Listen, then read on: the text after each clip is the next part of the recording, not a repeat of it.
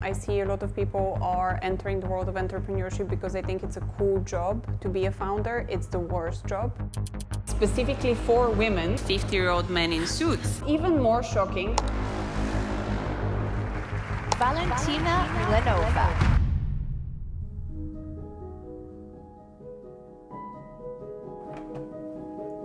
Hi, welcome to the Daye office in London. I'm the founder of Daye and I'm a Hurun UK Under30 winner.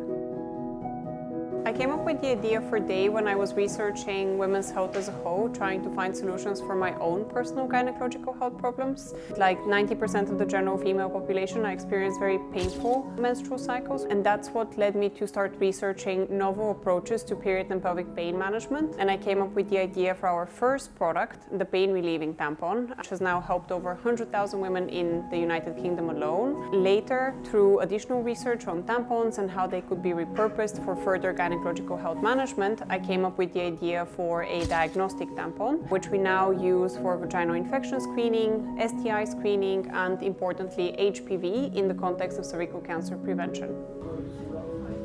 This is Alex. Alex is our Director of Operations, also sometimes a victim of my TikTok video ideas.